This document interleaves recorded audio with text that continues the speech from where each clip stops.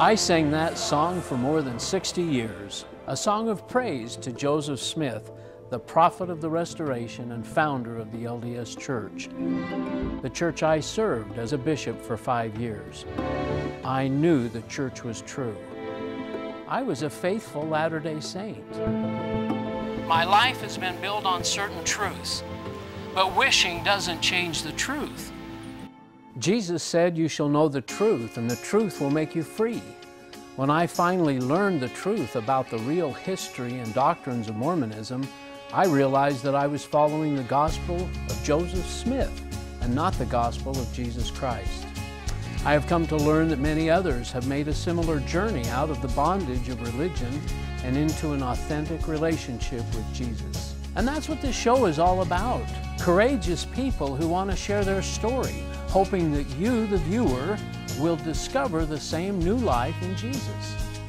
So if you're a Latter-day Saint who is struggling with questions or seeking a genuine encounter with the Savior, we invite you to join us tonight. We have a joyful message that we want to share with you.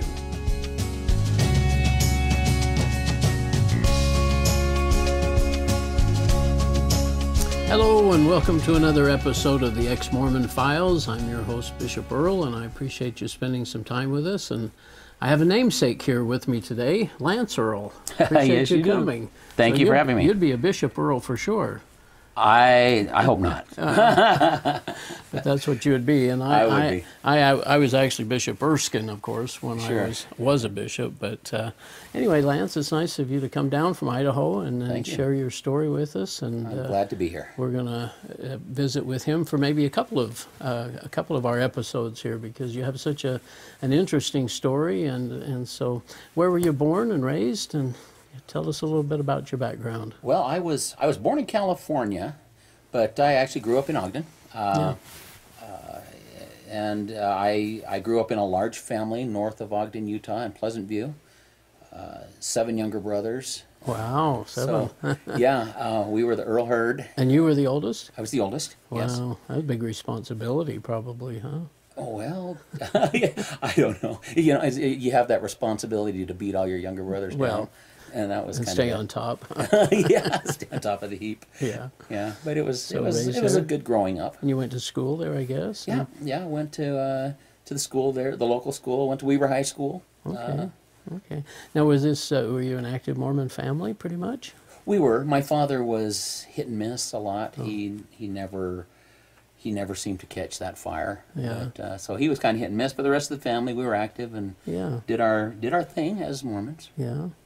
And I guess that included primary and being baptized at age 8 and all. Oh, yeah. I can remember, you know, back in the days when you'd get out of school and walk down to primary, and I went through that. That's right. It was in the afternoon rather than on Sundays, right? Yep. That's when I went. Yeah, I was baptized at 8, and you know, the whole routine right up through deacon, teacher, priest, all of that stuff. Okay. Yeah. And seminary? Did you take seminary? I did. Yes, I did. Any questions ever come up about the church in your youth that would kind of hit you funny? Just not so much when I was a youth. I was, you know, it was kind of a mix of, I was believing what I was told, but it was also, I was a young man that had other priorities. Yeah. Did you ever bury your testimony, like in a fast and testimony, or around the campfire or something? Yeah, I'm sure I did. I don't really recall. That wasn't the most. The high priority in my life, but I'm sure that I did. That was part of growing up. So what happens after high school then? Well, actually, about that time, the hippie craze was dying down. Oh yeah, back in the 60s or so. Yeah, well, the 70s, and so we still knew what hippies were, but they were fading fast, you know. And I kind of got swept up in all of that, you know, the free love and the drugs and all of that sort of thing, and I just even in Ogden, Utah, huh? Well, maybe especially in Ogden, Utah. There's a culture there, but I got kind of involved in that. Moved out of my parents' home and spent a few years just kind of bumming around. And is that kind of hard on Mom? Did she? She one time made homemade bread, knowing how much I loved that, and brought it by the place where I was staying with a bunch of other hoods, and while she talked to me, my friends all ate the bread and didn't save a piece for me. She was livid. So yeah, it was hard on her. She was a good mom. Yeah. And did she feel like you were kind of a bad example, so to speak, for the rest of the boys? Or? I suppose so. Yeah. I don't remember her voicing it, but I'm sure that she did. In the back of her mind. Sure, yeah. So you just kind of go on for a few years that way, or how? I did. I actually, for me, it started about 16. I dropped out of high school when it was the first quarter of my junior year. Oh, really? And so I never went back to high school. In fact, when I went to college, it was before they had computerized records, and I just applied and they let me in. Nobody ever knew that I didn't graduate high school. They just assumed. Yeah. So anyway, it's just after a few years, my life was just so upside down. Yeah. And I can remember one time, one morning. Well, I had to get away from it, because my friends were still all involved in all of that mess. And you started feeling like you shouldn't be, I shouldn't guess? be, yeah. I needed to... Were you feeling guilty, not because of the church, but were you? Yeah, because of the church. You know, I had felt those like you weren't beliefs. living up to the standard. Yeah, I wasn't what I should be. And so I joined the military and just planned to just move away and start fresh, you know. And I can remember one morning, about a month before I went in the military, I just was sitting on the edge of my bed one morning, and I was feeling so filthy, so, you know, unworthy of Jesus.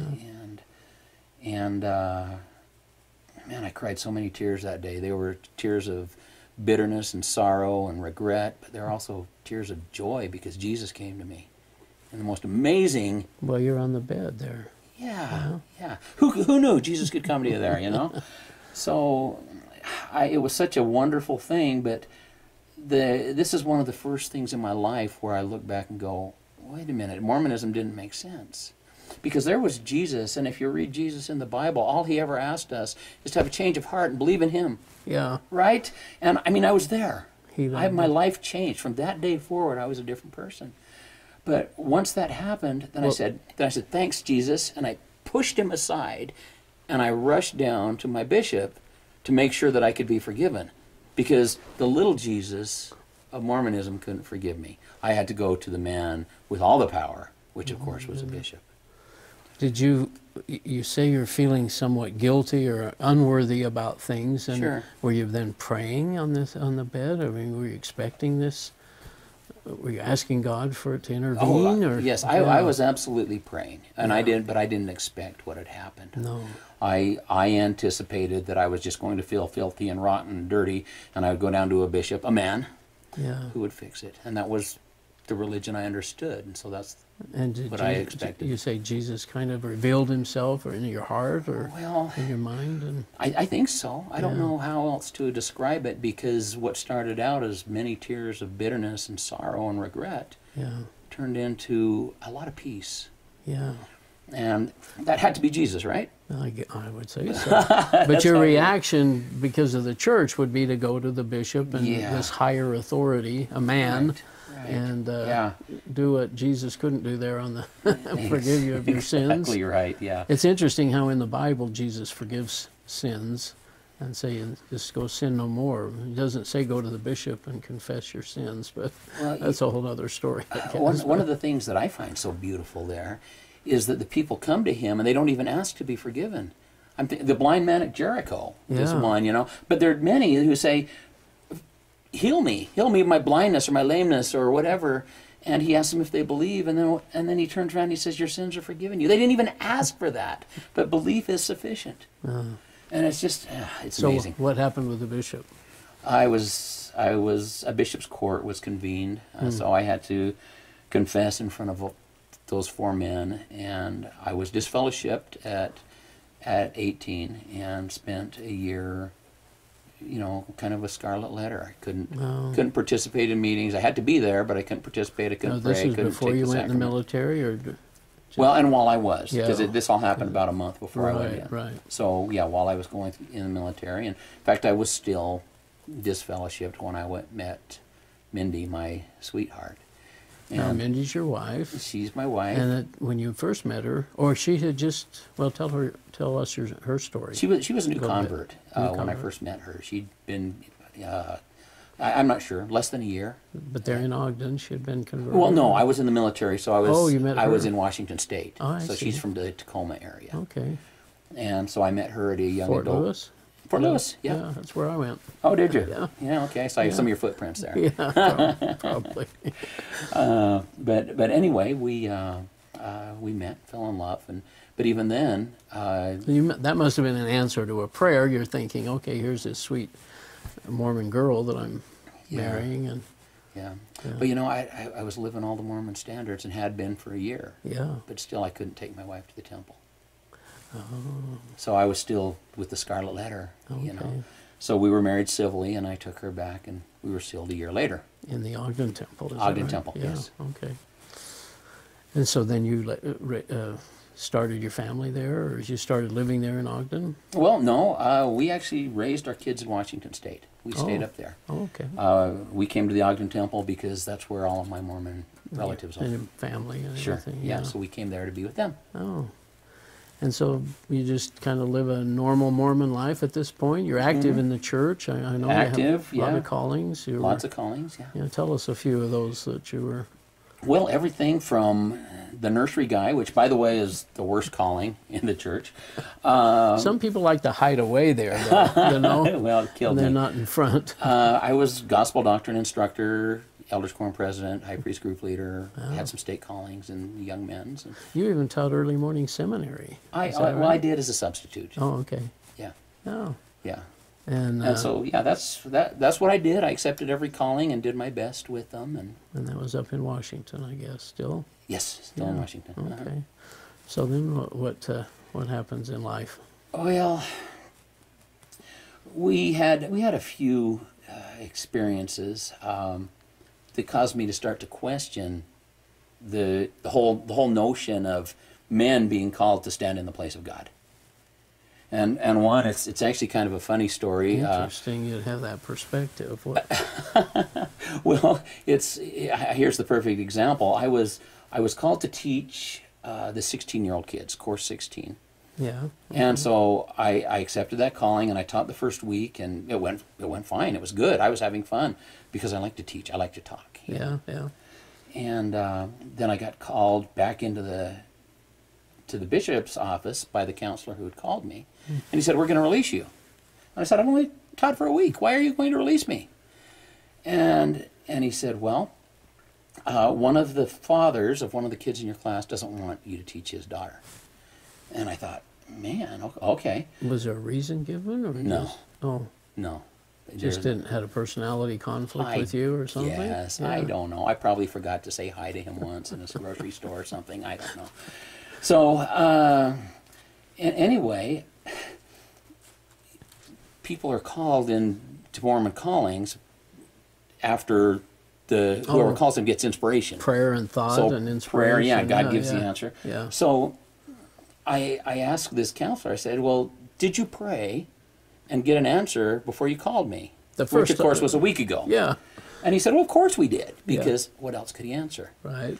So then I asked, "Well, did you pray and receive an answer before deciding to release me?" And he said, "Of course we did." And what else could he say? He had to say yes. And so then I just It said, had to be working by inspiration, right? so I can remember this. It was just hilarious. I said, "So which one screwed up?" And he looked at me and he went, "Huh?" And I said, "Which one? Was it your Monday God or your Friday God that got it wrong?" And they went and they actually ended up, instead of going to God and trusting in God, they decided to have an investigation, and they sent the Sunday school president around to each home of the kids that were in my class Really? to ask, to tell them, "The bishop is concerned about Lance Earl teaching course 16. Do you have any concerns?" Which, of course, made them go, "Well, I didn't." To the parents, and now they raise this. Yeah, the parents are thinking, "Well, I didn't have any concerns, but I do now. If the bishop's concerned, I ought to be." So anyway. Something I don't know here. Yeah. Yeah. So it all worked out, and in the end I kept the calling and moved on. But again, I never stopped and realized, I was still accepting that men could stand in the position of God. And so these men went to God, got the answer from God, according to them, and then they didn't believe him, so they went to God again and got a different answer. And then when the two answers conflicted, they didn't know what to do, and so they gave up on God completely and trusted the parents. And went to the parents. Went to the people, having rejected God completely in the whole equation. So you had little things that came along that Yeah. What did you think about Jesus, both as a Mormon and, well, to begin with, before your, I know what you felt on the bed, of course, but during this active time and Elders Quorum president and stuff, what was your thoughts about Jesus then? I have always felt like I was a Christian. I've always loved Jesus. Okay. I have just discovered that the Jesus that I knew as a Mormon and the Jesus that I know today are two very different Jesuses. One is very small and one is very large. And by small, what I mean is just like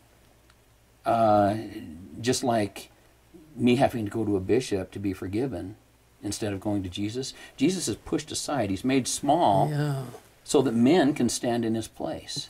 Get between you and God. Right. Yeah. And so that kind of stuff, I just started seeing more and more and more of that until I just thought, man, I just started thinking, I think something's broke. And then came the big event, which kind of tipped me over. And well, let's go into that. Well, I'm very political. I ran for the state legislature in Idaho in 2014, and I write a column for the Idaho State Journal. I have a blog. I do a podcast. And if it hasn't been shown yet, there's a website, www.theword.one. Yes. Letter O-N-E. Yep. For one. Right. And you can get more information about Lance and things that he's written and his biography, I think, is in there, and some other things. Right. And I'd love you to come by and look, because this is my ministry, to share the Jesus that I've come to know with my Mormon friends. And I don't want you to believe me. I don't want you to believe Earl. I just want you to open up your eyes and open up your heart to Jesus, and then believe him and follow him wherever he goes, or wherever he leads you. And we find him in the Bible for sure, and in our relationship with him. We do. Yeah, we do. But yeah, the one that tipped me over was, like I said, I did a lot of writing and speaking, and I teach Constitution classes, a lot of different things.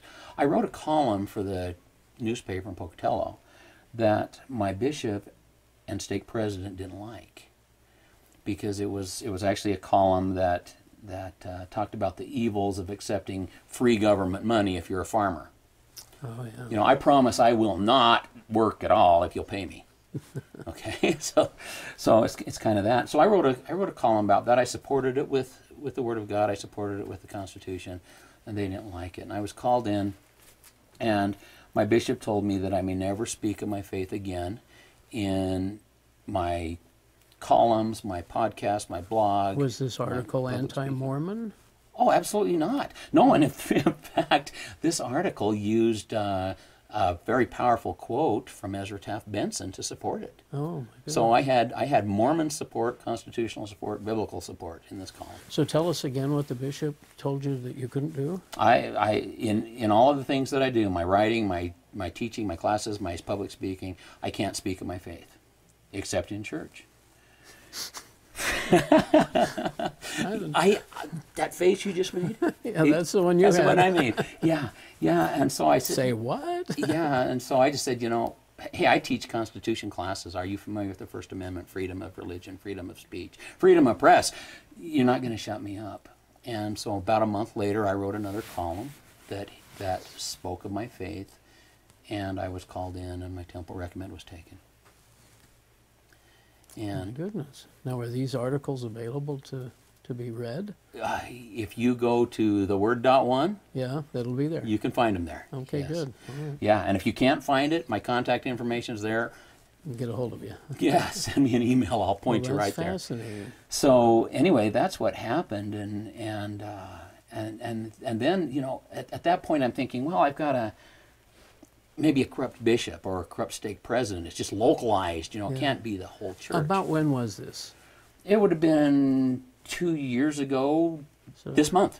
Oh, it was June 2015. 2 years ago. Yeah. Okay. Yeah. And so, like I said, I'm rationalizing and saying, well, it can't be church-wide. It's got to be just these localized. People, these two people. Localized. Yeah.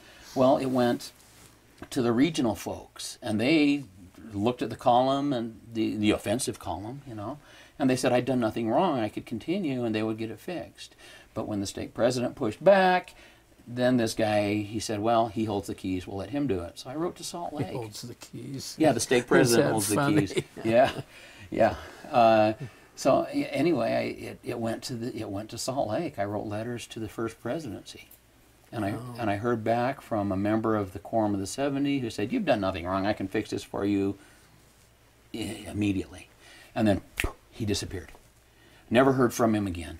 Oh my goodness! And I wasn't allowed to talk to him, and so I started calling the office of his immediate supervisor, right, who is a very high up mucky muck in the church. In the church, in the 70s quorum. And all I could ever speak with was his receptionist, who was very, very judgmental, very pushy, very protective of him, rude. I guess. Or, I guess. Yeah, keep him away from. But I was promised again and again and again and again that he would contact me and that we'd have a chance to visit. And he never did. Never did. And so now, my localized corruption starts at the bottom, goes clear to the top. I didn't know what to do. So we found Jesus.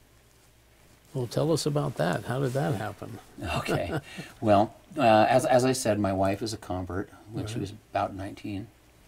And I've been in the church forever. In fact, my great-grandfather was the son of a polygamist. Oh. Which is why I actually have 6 toes on 1 foot. Too much inbreeding, but I'll show you my feet later. All right, sure. No, my feet are okay. Anyway, after all of this, I went to my wife one day and I just said, "Honey, I don't know if I can be a Mormon anymore."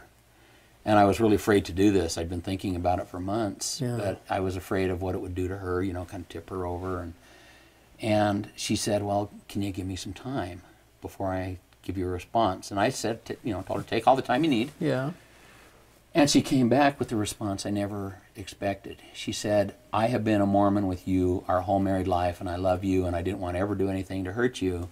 But I've had serious questions about the church. I was uncomfortable with several points about the church." Oh my goodness. And she had this, and she kept it inside for so long. She to never would protect say me. anything to you, and you wouldn't say anything to her. Right. We didn't want to rattle each other's tree, and it turned out that.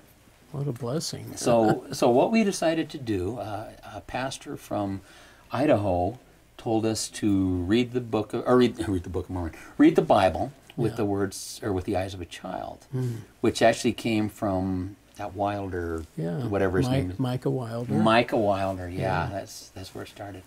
And so we did. We went out, we bought 2 new Bibles, because my Bibles, the margins are just filled with all kinds of reasons why the church is true, because I just scratch all that stuff down. And we bought 2 new Bibles. Red letter Bibles? Yeah. Were they? Yeah, NIV versions. That's unique, isn't it? Yeah. Don't you love that? I do. Yeah. I do. Yeah. So we decided that we were not going to look at anything that would be considered by the church as anti-Mormon. Okay, just straight. Our only source would be the Bible and Jesus. That was it. And I can remember those prayers. We told Jesus, we're laying everything on the altar. Everything we love, everything we know, everything we think we know, everything that we hold precious and dear, it's all on the altar. All that we've been taught in the church, everything. Just leave it at your feet. And will you give us your truth? We're ready to throw it all away. And we talked about that because we knew that could even include our children. Wow. And we talked about that, and we hadn't finished Matthew before Jesus revealed himself to us, and my wife said it this way. She said, "It's like I've been in this dark room." And she said, I walked up to the window and I wiped it off and looked out, and she said, "Oh, there it is." She saw the light and the joy and the love of Jesus for the first time. Isn't that amazing? And I mean, literally, for those of you out there, if you only get one message from me today, it is this, that when Jesus shines his light on you, you may think you're in the light now, but you come up out of the darkness, and it is incredible. It's fun. Yeah. It's fun. As a Mormon, I used to wake up sometimes and go, am I tired enough to skip church? Is there any reason I don't have to go to church today? Can you think of anything? and yeah, we wake up now, and I mean, Mindy gets up every Sunday morning, and the first thing out of her mouth is she says, "We get to go to church today." It's we're so excited. Isn't that you know, amazing? It's so much. What did fun. you think the first time you went into a Protestant church or a different church?